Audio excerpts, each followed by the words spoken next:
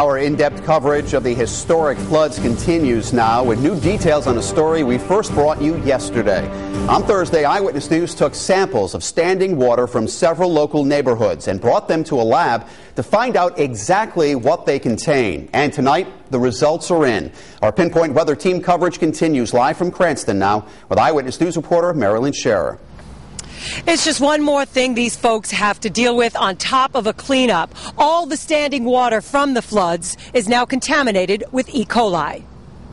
Flooded out residents beware. Standing floodwaters equals water contaminated with E. coli bacteria. It's no surprise.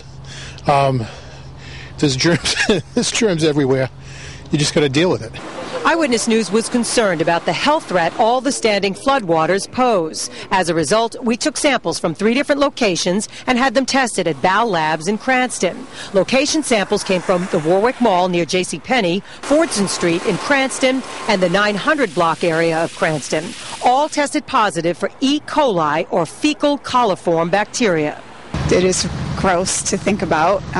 We have to be really careful because we know we could get really sick from it. We're just trying to be careful, washing our hands as much as we can, throwing out all the food, all of the, things that have really gotten in with the water. The state health department advises anyone to avoid floodwaters when possible, and if during cleanup you do come in contact, wash everything, hands, clothes, with soap and clean water. Go home, spend a couple of hours in the shower. Do the best you can. I mean, what do you got to do? You got to get on with your life.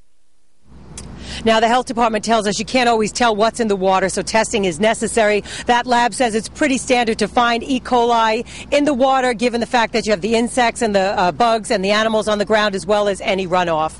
Reporting live with the West Bay Mobile Newsroom, Marilyn Scherer, Eyewitness News.